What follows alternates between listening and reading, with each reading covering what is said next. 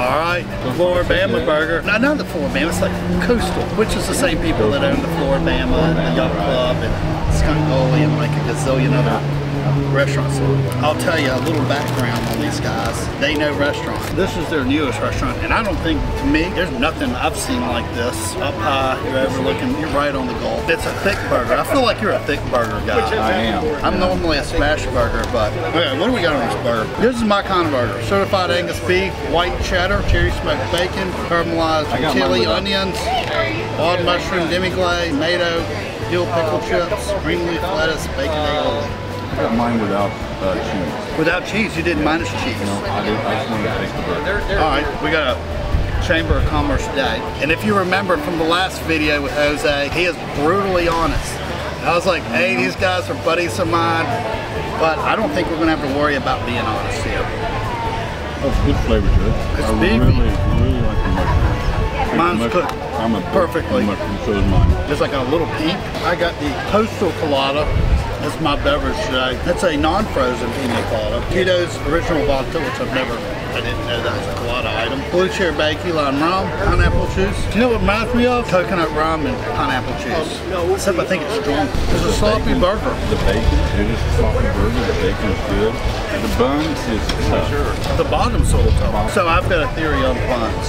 I think you get fresher buns in the summertime because they're turning over the buns more. With that being said, I also think it could have just been toasted more and it didn't. Right. But all their other restaurants I've eaten there, it's been a solid 8 burger. I think their fries are like a 5. They're just standard fries. You are a bun guy though. I think that brings down my rating because of the hardness of the bun on the bottom. The juiciness of the burger softens the bun. And I've about devoured this whole thing. It's got a char grill flavor.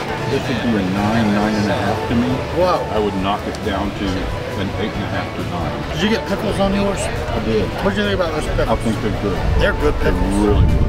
I savor mine more than you. You go for yours. I'm a backing there. I agree with you on the bun. That last bite was on the end. The center bite's the best. The meat was good mouthfeel, perfectly cooked. Pickles, onions, caramelized onions, the mushrooms, the cheese, all top quality. Really like the way the beef was cooked. I think it was cooked perfectly. Would you come back and get this burger?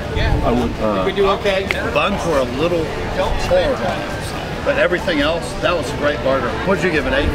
I'll give it an 8.5 to a 9. I'm gonna give it a 9. I probably would do another quarter point for a soft bun. Hardly anybody gets a 9. Flavor's excellent. Flavor's excellent. Bacon was great. The ratios are all right. The mushrooms, fantastic. The onions, perfect.